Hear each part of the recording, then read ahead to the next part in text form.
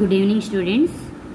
ఈరోజు మనము uncertainty principle యొక్క uncertainty principle delta X into delta px that is equal to H అనేటువంటి uncertainty principle గురించి మనం డిస్కస్ చేద్దాము. అదంతా థియరిటికల్ పార్ట్ అమ్మా. అయితే ఆ థియరీని కన్ఫర్మ్ చేసేటువంటి ఎక్స్పెరిమెంటల్ మెథడ్స్ని మనం ఇక్కడ డిస్కస్ చేద్దాము. జాగ్రత్తగా మీరు వినడానికి ట్రై చేయండి. ఓకేనా. ఇంతకుముందు మనము హైజెన్బర్గ్ uncertainty principle, derivation of energy time principal with the help of హైజెన్బర్గ్ uncertainty principle అని matter waves, de Broglie hypothesis వీటన్నిటి గురించి మనం ఇంతకుముందు క్లాసెస్లో డిస్కస్ చేసాము. ప్రీవియస్ వీడియోస్ మీరు ఒకసారి రిఫర్ చేయడానికి ట్రై చేయండి అమ్మా. అవన్నీ మీకు క్లియర్గా అర్థమవుతాయి. ఓకే, ఇక టాపిక్లోనికి వెళ్ళిపోదాం. Experimental methods of consequence of uncertainty principle. ఓకేనే, వీటి యొక్క ఎక్స్పెరిమెంటల్ మెథడ్స్ అనేది మనం నేర్చుకుందాం. ఇప్పుడు ఫస్ట్ వచ్చేవరకు దీనిలో మనకి సిలబస్లో ఉన్నది 2 ప్రాసెసెస్లు ఉన్నాయి, 2 ఎక్స్పెరిమెంటల్ మెథడ్స్ ఉన్నాయి. వాటిల్లో ఫస్ట్ మెథడ్ అనమాట ఇది. Determination of the position of A particle by gamma ray microscope. Okay, gamma ray microscope అంటే ఈ గామా రే మైక్రోస్కోప్లో ఇన్వాల్వ్ అయినటువంటి ప్రిన్సిపల్ ఏంటంటే హైజెన్బర్గ్స్ అన్సర్టనిటీ ప్రిన్సిపల్.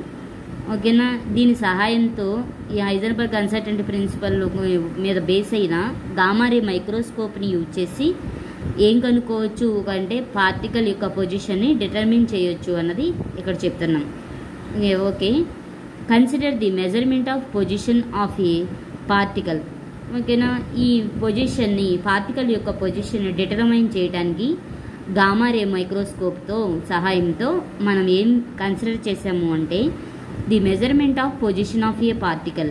అంటే పార్టికల్ ఒక ఎలక్ట్రాన్ అనుకోండి, ఆ పార్టికల్ని ఇక్కడ ఆ పొజిషన్ మనం ఇక్కడ ఏం కన్సిడర్ చేస్తున్నామంటే పార్టికల్ యొక్క పొజిషన్ యొక్క మెజర్మెంట్ని మనం తీసుకుంటాం. ఓకే, దేనిలో అంటే in the field of gamma ray microscope. Gamma ray microscope ఫీల్డ్లో ఒక పార్టికల్ యొక్క పొజిషన్ మెజర్మెంట్ని మనము ఇక్కడ చూస్తామన్నమాట. The resolving power that is the smallest distance between the 2 points. Okay, gamma ray microscope యొక్క రిజాల్వింగ్ పవర్ అనేది ఎంత అంటే, అసలు రిజాల్వింగ్ పవర్ అంటే ఏంటిది ఇక్కడ మనం రాసామన్నమాట. ఏదైనా బాగా నియరెస్ట్గా ఉన్నటువంటి 2 పాయింట్స్ మధ్య, నియరెస్ట్గా ఉన్నటువంటి లేకపోతే 2 పాయింట్స్ ఏవైనా 2 పాయింట్స్ మధ్య స్మాలెస్ట్ డిస్టెన్స్ని ఓకేనా ఇది చూస్తుంది అనమాట మైక్రోస్కోప్. దాన్ని రిజాల్వింగ్ పవర్ ఆఫ్ మైక్రోస్కోప్ అంటాం. Okay, the resolving power that is the smallest distance between the 2 points that can be resolved by microscope. ఈ స్మాలెస్ట్ డిస్టెన్స్ని ఎవరు రిజాల్వ్ చేస్తారంటే మైక్రోస్కోప్ సహాయంతో. అదెంతమ్మా ఆ రిజాల్వింగ్ పవర్ అంటే, ఆ స్మాలెస్ట్ డిస్టెన్స్ అంటే ఎంత అంటే delta X equal to lambda by 2 sin θ. ఇది ఈక్వేషన్ నెంబర్ 1 అనమాట, resolving power of microscope. Okay, లేదా smallest distance between the 2 points that can be resolved by the gamma ray microscope that can be represented by the letter delta X equal to lambda by 2 sin θ. This is the equation 1 అని చెప్తున్నాం. Okay, దీనిలో ఉన్న ప్రతి టర్మ్ని మనం ఇక్కడ రాస్తాము. అంటే lambda అంటే ఏంటిది, wear lambda equal to wave length of light used. Okay, light use చేసినటువంటి, మనం ఏ లైట్ అయితే యూజ్ చేసామో ఆ లైట్ యొక్క వేవ్ లెంత్ అనమాట. నెక్స్ట్ తీటా అనేది ఇక్కడ సైన్ తీటా అని రాసుకున్నాం కదమ్మా. ఇక్కడ తీటా అంటే semi vertical angle of the cone of light. Okay, light అనేది ఇక్కడ వచ్చేవరకు డయాగ్రామ్ చూడండి, గామా రే మైక్రోస్కోప్ ఇది. దీనికి యాంగిల్ చూడండి అమ్మ, సెమీ వర్టికల్ యాంగిల్. ఇది కోన్ లాగా ఉంది, అవునా, ఇది ఒక కోన్ లాగా ఉంది. అందుకని సెమీ వర్టికల్ యాంగిల్ అంటే వచ్చేవరకు ఎక్కడి నుండి తీసుకుంటాం, ఇక్కడ నుంచి ఇక్కడ వరకు ఉన్నదాన్ని సెమీ వర్టికల్ అంటాం. This is the theta. ఓకేనా, theta is the semi vertical angle of cone of light. Next delta X అంటే ఏంటిదంటే uncertainty in determining the position of A particle. Particle యొక్క పొజిషన్ డిటర్మిన్ చేయటంలో ఉన్న అన్సర్టనిటీని మనం డెల్టా ఎక్స్ అనుకుంటాము. Okay, delta X అంటే ఇది. డెల్టా ఎక్స్ అంటే uncertainty in determining the position of A particle. Next, in order to observe the ఎలక్ట్రాన్ని observe చేయడానికి at least 1 photon must strike the electron and scatter inside the microscope. ఓకేనా. In order to observe ఎలక్ట్రాన్ని observe చేయటానికి కనీసం at least 1 electron must strike the electron. కంపల్సరీగా 1 photon అనేది ఏమవ్వాలి, must strike the electron. ముందు ఇక్కడ నేను దీని గురించి డిస్కస్ చేస్తానమ్మా, అప్పుడు మీకు ఇది చెప్పేటప్పుడు క్లియర్గా అర్థమవుతుంది. ముందు ఇక్కడ విందాము. ఇక్కడ దీంట్లో స్ట్రైట్ ఇదంతా గామరే మైక్రోస్కోప్ అని చెప్పాను. ఇదంతా మీకు గామరే మైక్రోస్కోప్ అనమాట. ఈ గామరే మైక్రోస్కోప్లో ఇవన్నీ ఏంటి, కోన్స్ లాగా ఉన్నవి అంటే ఇవన్నీ లైట్ డైరెక్షన్స్. ఓకేనా, ఏ విధంగా. నెక్స్ట్ ఇవేంటి అంటే యాంగిల్స్ అనమాట. సరే, స్టార్టింగ్ ఇక్కడ నుంచి ఇది పార్టికల్, ఇక్కడ ఇది particle. Okay, tip of the pen ఎక్కడ ఉందో అక్కడ చూడండి మీరు. ఇది పార్టికల్ బ్లాక్గా ఉంది చూడండి, అది. ఓకే, ఆ పార్టికల్కి ఎగ్జాంపుల్గా మనం ఎలక్ట్రాన్ తీసుకున్నాము. అవునా, ఎలక్ట్రాన్ అనేది ఈ పార్టికల్కి ఎగ్జాంపుల్గా ఎలక్ట్రాన్ తీసుకున్నాం అంటే ఇది ఎలక్ట్రాన్ అనుకోవచ్చు.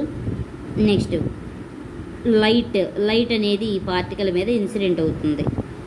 ఆ లైట్ పార్టికల్ని ఫోటాన్ అంటాం కదమ్మా, అందుకని ఇన్సిడెంట్ ఫోటాన్ అని రాసాము. ఓకేనా. లైట్ డైరెక్షన్ వచ్చే వరకు ఇది ఇలా ఉంటుంది. ఇది వేవ్ కాబట్టి, అంటే ఫోటాన్ అనేది కూడా ఒక వేవ్ కాబట్టి ఈ వేవ్ని మనము ఇలా రాసాం. ఓకే, వేవ్ ఉంది అంటే దానికి వేవ్ లెంత్ ఉంటుంది లాంబ్డా. దీనికి మొమెంటం ఉంటుంది, ఆ మొమెంటం P = h/λ. అది ఎలక్ట్రాన్ని స్ట్రైక్ చేసింది. స్ట్రైక్ చేసిన తర్వాత ఇక్కడ నుండి ఓకేనమ్మా, ఈ ఫోటాన్ అనేది అంటే ఇన్సిడెంట్ అయినటువంటి ఫోటాన్ అనేది నెంబర్ ఆఫ్ డైరెక్షన్స్లో ఏమవుతుంది, స్కాటరింగ్ అవుతుంది. అందుకని ఇక్కడ నుండి ఈ ఎలక్ట్రాన్ చేత స్కాటర్ అయ్యబడినటువంటి లైట్ అంతా ఈ డైరెక్షన్లోను మరియు ఈ డైరెక్షన్లో వెళ్తాయి అన్నమాట. ఓకే, అందుకని ఇదంతా ఏమన్నాము, స్కాటర్డ్ ఫోటాన్ అన్నాం. ఓకే, ఇదల్లా ఒక కోన్ లాగా ఫామ్ చేస్తుంది. ఓకే, దాన్ని మనం సెమీ వర్టికల్ యాంగిల్ అన్నాము, తీటా యాంగిల్ వచ్చేవరకు. నెక్స్ట్ ఇక్కడ నుంచి లైట్ ఎలా వెళ్తుంది అనమాట, లైట్ ఎలా వెళ్తుంది. ఓకే, ఇది కూడా తీటా అని రాయొచ్చు. ఇదే డైరెక్షన్లో వెళ్ళి ఎక్కడికి అబ్జర్వ్ అవుతుంది. ఇదంతా ఎక్కడుంది ఈ లైట్, ఇదంతా ఎక్కడున్నాయి అంటే గామారే మైక్రోస్కోప్లో. అందుకని ఇది అక్కడ ఇలా రాసాము, ఇదంతా గామారే మైక్రోస్కోప్ అని అర్థం. నెక్స్ట్ అబ్జర్వర్ అనేది ఈ లైట్ కోన్ లాగా ఉంది, యాంగిల్ తీటా అని ఎలా చెప్పగలిగామంటే ఇది ఇక్కడ అబ్జర్వ్ చేస్తారు. ఓకే, కనుక ఇలా మనం గామరే మైక్రోస్కోప్ గురించి మనం మాట్లాడతాం. సరే, నెక్స్ట్ చూడండమ్మా, ఈ తీటా ప్లస్ తీటా ఎంత అవుతుంది, 2 తీటా అవుతుంది కదా. మొమెంటం ఏమో h/λ, గుర్తుపెట్టుకోండి 2 points. In order to observe electron observe చేయడానికి at least 1 photon must strike the electron. కంపల్సరీగా ఒక ఫోటాన్ అనేది ఏం చేయాలి, ఎలక్ట్రాన్ని స్ట్రైక్ చేయాలి, అంటే ఎలక్ట్రాన్కి ఢీకొనాలి. And scatter inside the microscope. Okay, incident అయిన తర్వాత ఈ photon ఏమవ్వాలంటే scatter inside the microscope లోపల స్కాటరింగ్ జరగాలి. Scatter inside the microscope full stop. When a photon it's initial momentum P = h/λ. Photon యొక్క వేవ్ మొమెంటం ఎంత అని రాసామమ్మా, ఫోటాన్ యొక్క momentum P = h/λ.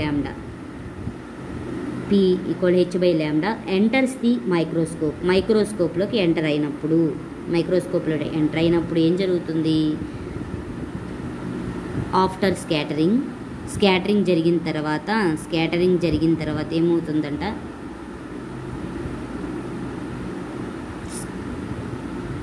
అంటే scatter inside the microscope after scattering. Photon makes an angle 2 theta anywhere in the microscope. Photon అనేది ఎంత angle చేస్తుందమ్మా, ఎక్కడైనా సరే. ఇదిగో ఇక్కడ 2 తీటా అది యాంగిల్ చేస్తుంది, ఇక్కడ 2 తీటా ప్లస్ తీటా 2 తీటా, ఇక్కడ 2 తీటా యాంగిల్, ఇక్కడ 2 తీటా యాంగిల్, నెక్స్ట్ ఇక్కడ కూడా 2 తీటా యాంగిల్. అందుకని ఇక్కడ ఏం రాసాము,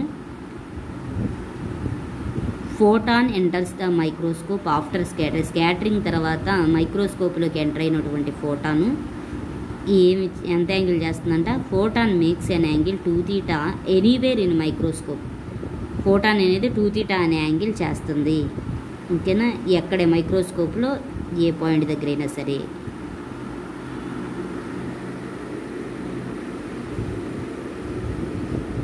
so that its x component of momentum that is px lies in between p sin theta and minus p sin theta.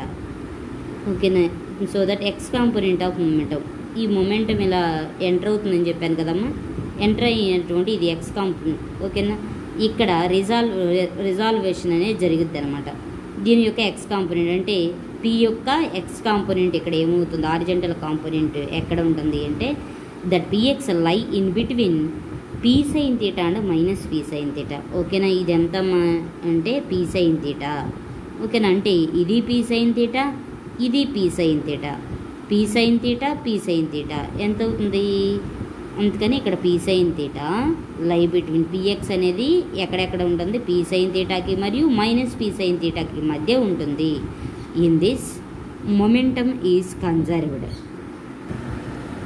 Momentum is conserved అంటే momentum అనేది టోటల్గా conserve అయిపోతుంది. Hence uncertainty in X component of momentum is, momentum conserve అయిందంటే మనం దాని యొక్క X కాంపోనెంట్లో ఏమి మనకి ఉంటుందంటే అన్సర్టనిటీ ఉంటుందంట. ఎందుకని అంటే ఓకేనమ్మా, అది ఏంటిది అంటే వేరియబుల్, మొమెంటం అనేది వేరియబుల్ కనుక కంపల్సరీగా ఈ ఎక్స్ కాంపోనెంట్లో కూడా ఏముంటుందమ్మా అన్సర్టనిటీ అంటే ఖచ్చితత్వం లేని అంటారు కదా అది. అందుకని uncertainty in X component of momentum అంటే దీన్ని దేంతో డినోట్ చేస్తామంటే డెల్టా పిఎక్స్. వై అన్సర్టనిటీ అంటేనేమో delta, X component of momentum అంటేనేమో పిఎక్స్. ఎక్స్ కాంపోనెంట్ ఈ సఫిక్స్లో ఉన్న ఎక్స్ అనేది ఓకేనమ్మా ఎక్స్ కాంపోనెంట్ డినోట్ చేస్తుంది, పి అంటేనేమో మొమెంటం. అందుకని అన్సర్టనిటీ డెల్టా అంటే uncertainty, uncertainty in X component of momentum that is equal to P sine theta.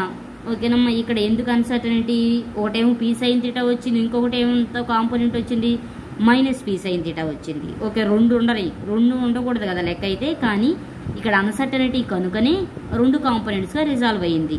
Okay, అందుకనే పీ సైన్ తీటా రెండు కాంపోనెంట్స్ ఉన్నాయి కనుక ఈ డిఫరెన్స్ అనేది తీసుకోవాలి కనుక పీ సైన్ తీటా డిఫరెన్స్ అంటే మైనస్, ఇంకొక కాంపోనెంట్ ఎంత ఉందమ్మా minus P sine theta. P sine theta minus into minus plus P sine theta, P sine theta plus P sine theta 2p sine theta. Okay, delta px equal to ఓకేనా 2 into P బదులు ఎంత రాసామంటే H by lambda, H by lambda sign తీటాని sign తీటాగా రాసాం. ఇది equation number 2. 2h by lambda sign 2h sine theta by lambda అని మనం రాసాం. P అంటే ఇది ఎట్లా రాసామంటే ఇక్కడ ల్యాండా P equal H by lambda అని మనం రాసుకున్నాం కదమ్మా, దాని నుంచి మనం రాసిందనమాట ఇది. ఓకే, 2p బదులు హెచ్ బై ల్యాండా రాసాం. ఇప్పుడు ఈక్వేషన్ 2లో delta px equal to 2h sine theta by lambda వచ్చింది. మరి ఈక్వేషన్ 1 ఏంటి, delta X equal to lambda by 2 sine theta. Equation 1 and 2ని మీరు మల్టిప్లై చేయండి, అప్పుడు ఎంత LHS delta X into delta px that is equal to right hand side equation 1 ఎంత lambda by 2 sine theta into 2h sine theta by lambda. 2 sine theta cancel అయింది, ఇక్కడ ఒక H మిగులుతుంది, ల్యాండా క్యాన్సిల్ అవుతుంది. Delta X into delta px equal to H, equation number 3. This shows that the product of uncertainties in position and momentum is of the order of planks constant. Okay, ఇక్కడ ఇప్పుడు మీరు ఈ equation observe చేస్తే కనుక దీనిలో ఇదేమి indicate చేస్తుంది, చివరిలో వచ్చినటువంటి ఇదేమి ఇండికేట్ చేస్తుందంటే the product of uncertainties, product of uncertainties in position and momentum is of the order of planks constant. Okay, ఇది హైజెన్బర్గ్ అన్సర్టనిటీ ప్రిన్సిపలే కదమ్మా. ఓకే, దీన్ని బట్టి ఏం చెప్పొచ్చు అంటే ఈ అన్సర్టనిటీ ప్రిన్సిపల్ యొక్క ఈ పరిణామం ఫస్ట్ కాన్సిక్వెన్స్ ఏంటంటే determination of the position of A particle by gamma ray microscope. ఓకేనా, ఈ విధంగా మనము దీని గురించి డిస్కస్ చేస్తాము.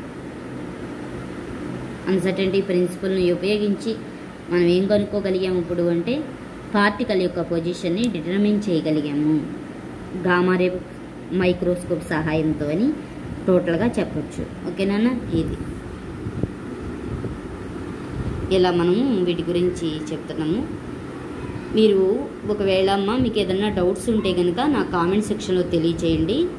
మీరు తప్పకుండా ప్రతి వీడియోని మీరు లైక్ చేయండి. ఓకే, ఇలా లైక్ చేయడం వల్ల ఏంటంటే ఎక్కువ మందికి ఈ వీడియో అనేది వెళ్తుంది అనమాట సెర్చ్ చేయగానే.